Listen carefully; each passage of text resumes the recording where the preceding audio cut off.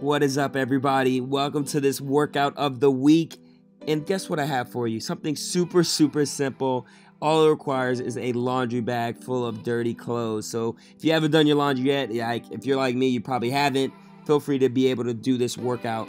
The biggest thing first, starting off doing squats, you're going to do 10 body weight squats. Make sure that you're keeping your core tight. Sit your hips back as if you're sitting in a chair and hold the bag out in front of you. And like I said, you are going to do 10 of these. And then you switch it over to do the bent over row where you're really pulling through with your elbows. So keep your core tight, your chest up, and pull through your elbows.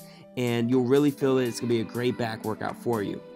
Now, the next move that you're going to do after the rows is actually going to be the press. And this is going to be your push press. Main focus, you're going to get a little bit of a bounce in your knees. You're going to push straight up over your head. You want to put your head right below and right through your arms. Bring it up and push it up. Push it out, push it up. That's basically the theme of the day. You're going to do 10 of these as well. Then you've got to go ahead and do some abs. You're going to do some mountain climbers. Do these for around 25 to 30 seconds. And by doing this, you're going to go ahead and get your heart rate up and you're going to get your abs working. And the last thing to do is the push-up taps. You're going to go ahead and do 5 to 10 on each side.